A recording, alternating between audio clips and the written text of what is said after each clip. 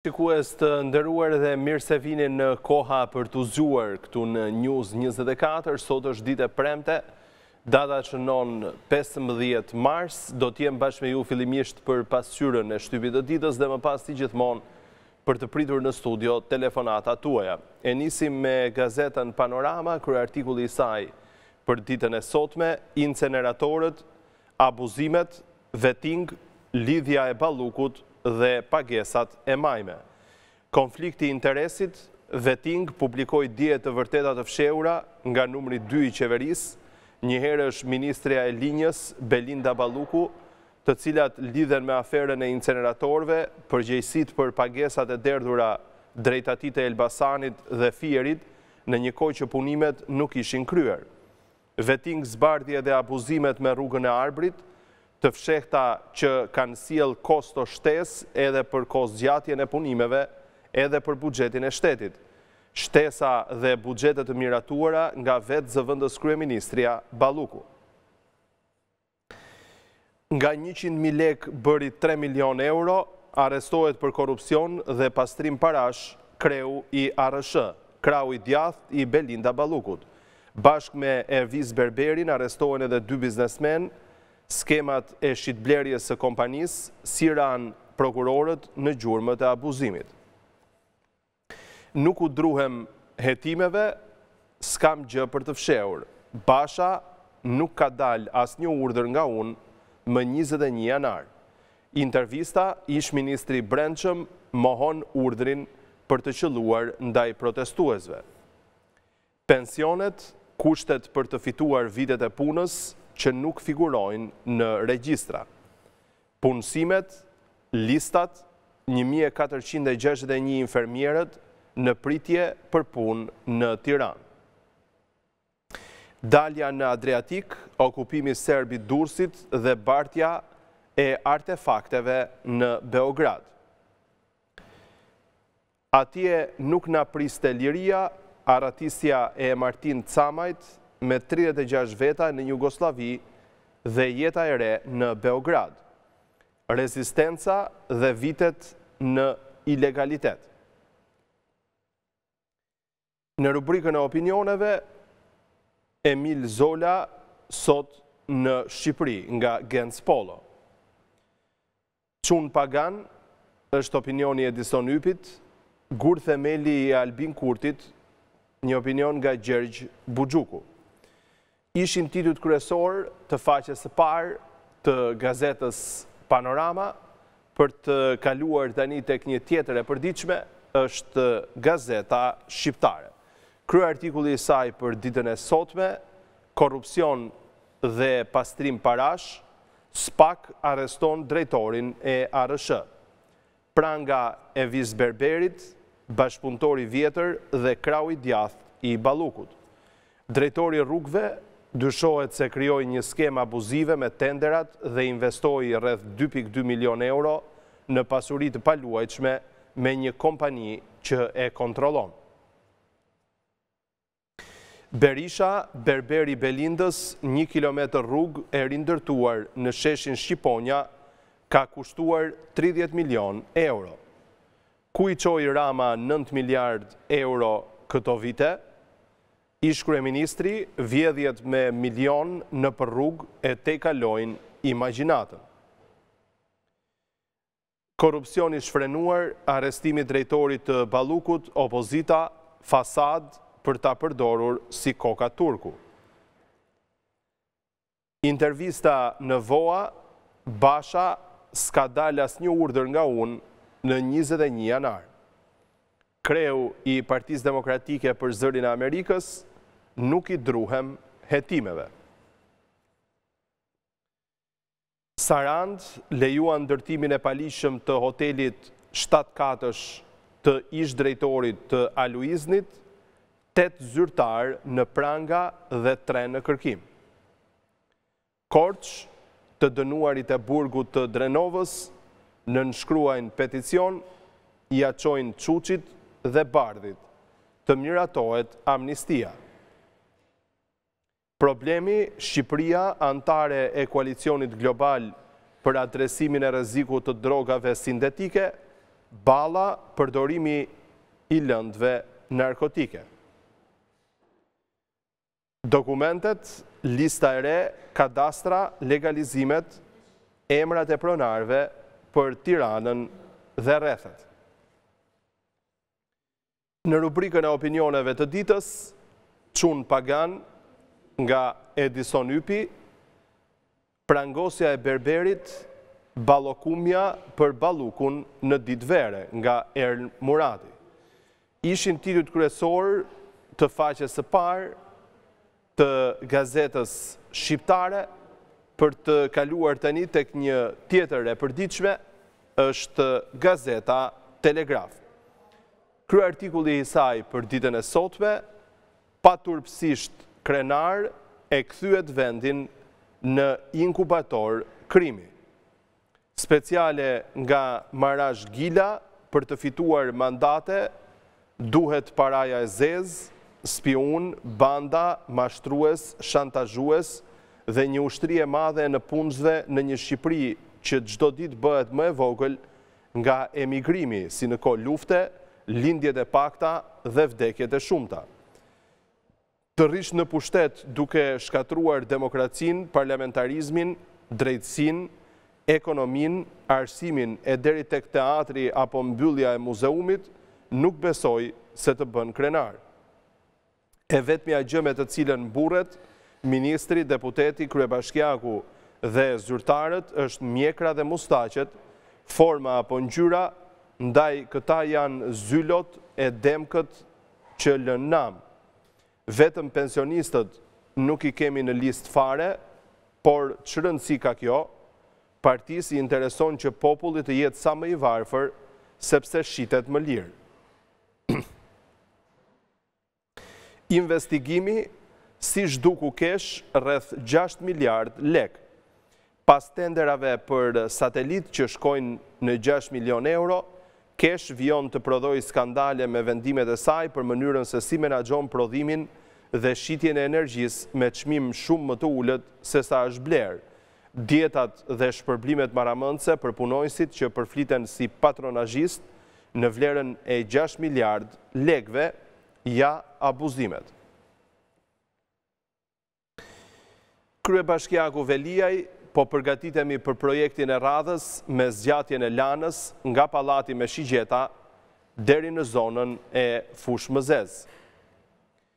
Forumi global në Baku, presidenti Bajram Begaj nderohet me çmimin ndërkombëtar Nizami Ganjavi të ndërtojmë ura bashkëpunimi për Shqipërinë. Dosja e nxehtë e spionazhit, thellohet skandali me Gonigël, gati një tjetër kallëzim shtesë në SPAK për parat dhe lobingun anti-opozit.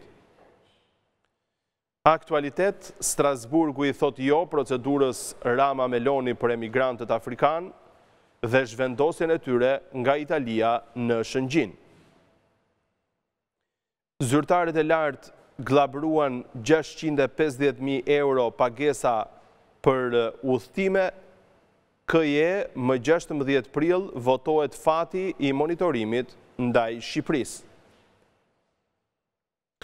Speciale, 7.000 klandestin në 2023, Shqipëria mbetet tranzit për NBE. Hyqmet zane, genocidet anti-shqiptare në Kosovë dhe Çamëri, profesor Benard Zotaj, mesaplikut dhe 80 vjetori i brigadës së 6. UMSH 15 vjet histori, akademik Anastas Angjeli, Universiteti Mesdhetar i Shqipërisë, lokomotive dijes me mbi 13.000 të diplomuar. Ministria Manastirliu, UMSH me dimensione europiane të arsimit. Profesor Adrian Civici, strategjia jon përgatit studentët për tregun e punës. Opinione, 6 arsye për të rrëzuar autokratin Maskara nga Mexhit Prençi, kritik letrar. Bert Musaj, qendërmbrojtësi që na mungon, nga Ilir J. Hoxha. Në suplementin pena shqiptare, Mimoza Çobo, grua, mos lejo rrufet e zemërimit. Zia Qela, fytyr gruaje në gjumë. Profesor Dr. Agonezha, 2 ishuj të dijes së profesor Etem Rukës. Nonda Bulka, Dhelpra dhe Dylbia. Izet Sheu, Drama ime. Frano Kulli, Nishanet e Hamid Boriqit. Eva Gjoni, Kështu të dua ty. Dritroa Golli, Kush nuk she veten. Fatmir Minguli, Refleksione përtej një kopertine letrare të Agim Bajramit. Lutfi Ndreu, Mjeshtër i madh, Jam aty. Elpiola Luka, Mos haro të jesh femër. Julieta Grabocka Qina, Portreti im. Mimoza Osmani, Të lutem, mos. Çano Nora, Si dy bohem. Poezi nga Ismail Kadare, Timo Floko, Vangjush Saro, Neviana Shej, Namik Selmani, Rok Ndoja, Vaso Papaj, Arsinoj Zengo. Ishin titujt kryesor të faqes së parë të gazetës Telegraf, për të kaluar tani tek një tjetër e përditshme, është gazeta Fjala. Kryeartikulli i saj për ditën e sotme, amnistia dhe reforma zgjedhore, llogari votash në parlament. Marrëveshja mes PS-s dhe grupit të rithemelimit të Sali Berishës duket se po zyrtarizohet, por përtej rikthimit normal të jetës parlamentare, palët po kalojnë shpejt para provës për bashkimin e votave. Ligji për amnistim penale dhe reforma zgjedhore kërkon shumicë të cilësuar për miratim dhe bashkëpunimi mes tyre pritet në ditët në vijim.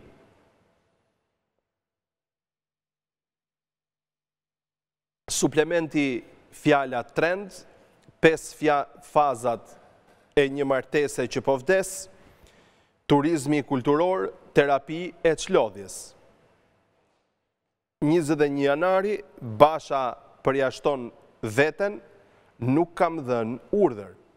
Kryetari i Partisë Demokratike, Lulzim Basha, në një intervistë për Zërin e Amerikës, mohoi kategorikisht që të jetë ai personi që ka dhënë urdhër më 21 janar që Garda e Republikës të hapte zjarr mbi protestuesit.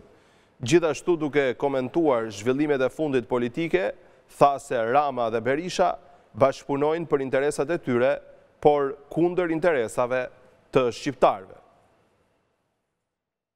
Editorial, Shqipëria e pa armatosur përballë një lufte të gjithë armatosur, nga Leonard Veizi.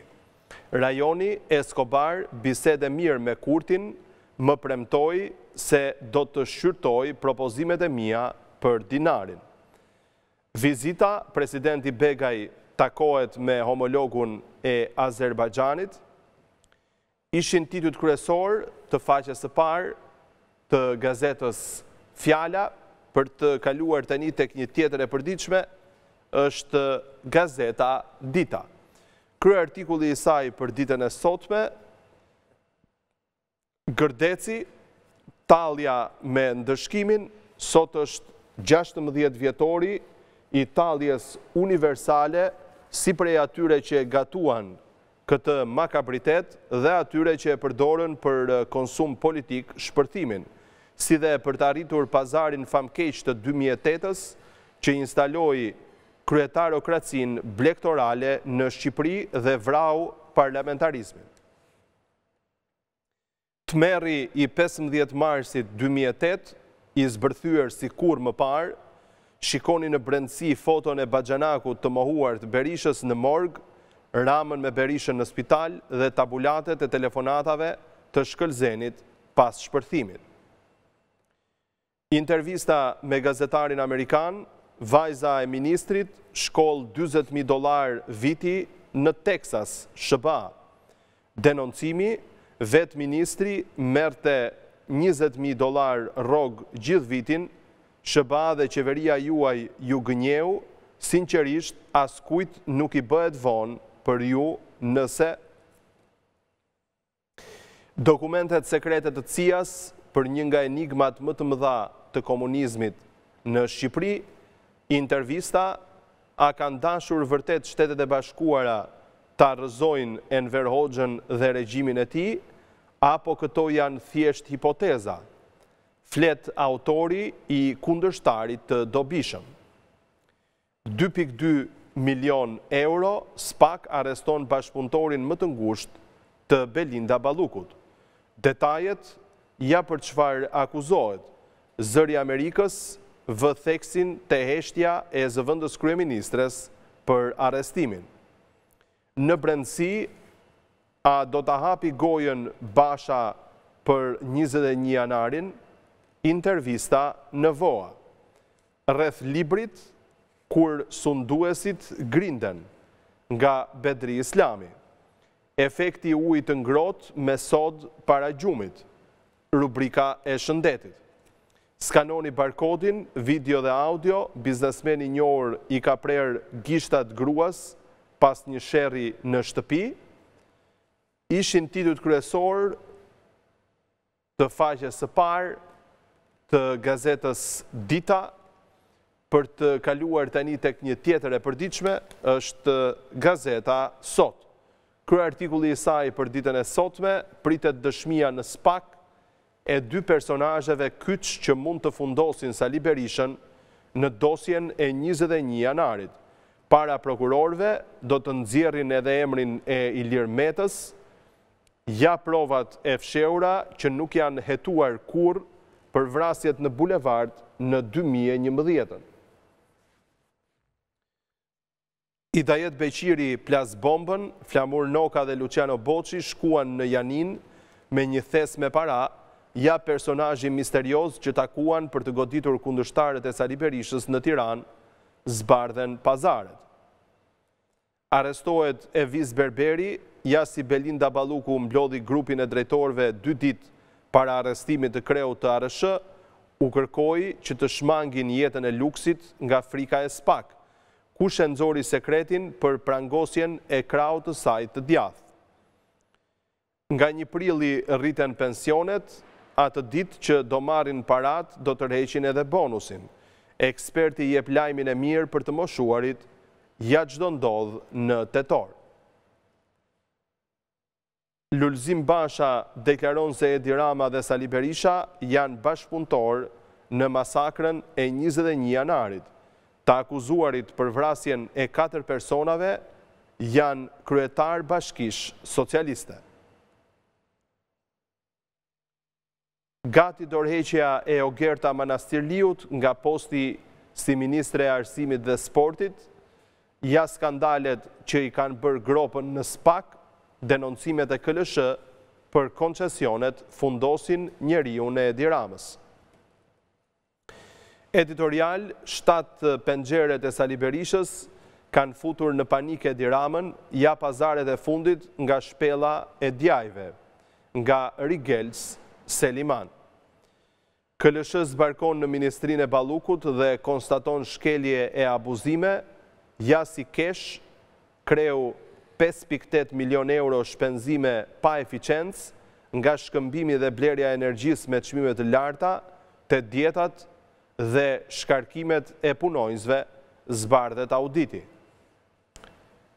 Thellohet super skandali i Akshit, ja si Mirlinda Karçanaj ka futur duart edhe në informacionet sekrete brenda SPAK, eksperti nxjerr detajet e forta.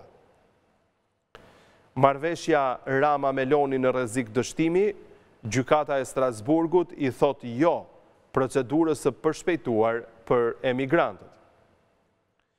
Koment dhe analizë nga Bardhyl Bejko përse është i revoltuar guri i Mallakastrës në Poçem me shtetin. Nga Ylli Meçe që ndodhi në Vlorë pak më shumë se çerek shekulli më parë. Nga rajoni dhe bota, SBA dhe Kosova zbusin qëndrimet. Albin Kurti, gatshëm t'i adresoj shqetësimet amerikane për dinarin, kërkon që Escobar t'i kërkoj llogari Serbisë për sulmin e 24 shtatorit. Rusia në panik, lufta futet brenda kufive të saj, 200 të vdekur në territorin rus 2 sulme brenda 3 ditve, futen në lojë shërbimet sekrete të Vladimir Putinit.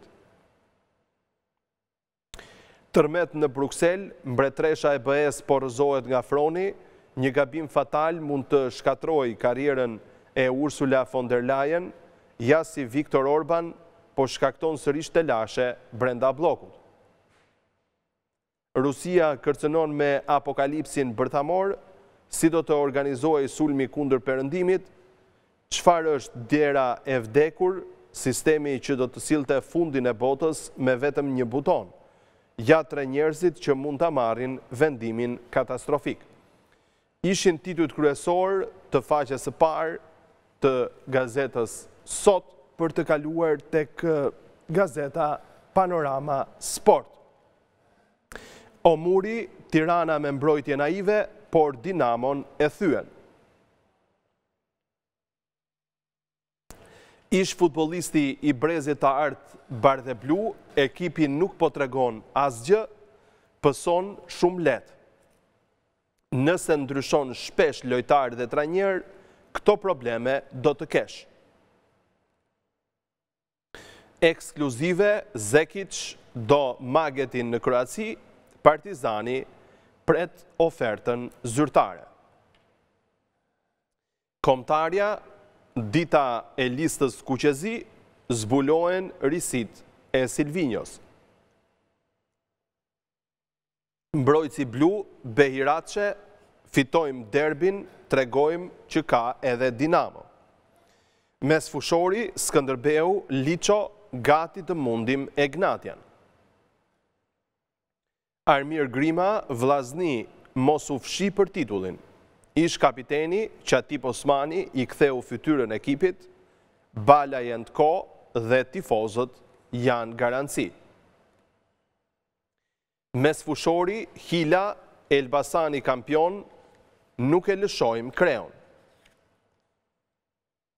Sot në orën 12, shorti i Championsit, ja çfarë duhet të dini. Liga e Europës, Milani shëtit në Prag, Liverpooli super.